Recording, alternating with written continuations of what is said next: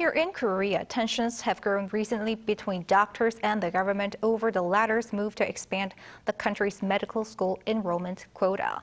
Trainee doctors in particular held a debate among themselves, after which they did not mention collective action. Choi Soo-hyung explains.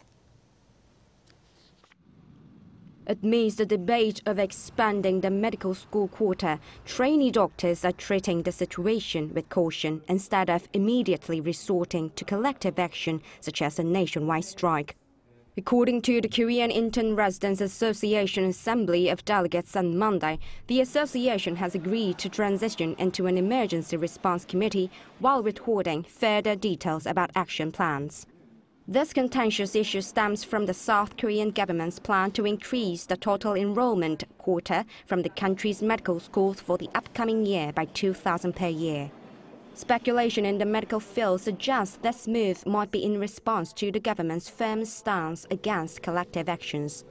The Ministry of Health and Welfare currently prohibits collective action by doctors and has warned of the possibility of license revocation if they disobey the Health Ministry's immediate return to work order during a future strike.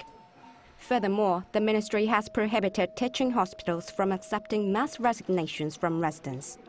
However, some hospitals have indicated that there are still many avenues for collective actions within legal bounds, such as not renewing contracts. Meanwhile, on Tuesday, Park Min-soo, the second vice minister of the Health Ministry, mentioned that it is fortunate there have been no collective action thus far, and the government acknowledges the doctors' efforts to save people's lives.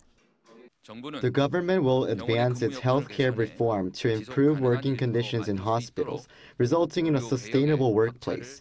We sincerely urge residents to make a decision that stands by the patients. However, he added that the ministry will continue to monitor the situation, given the absence of a clear stance on future plans by the association.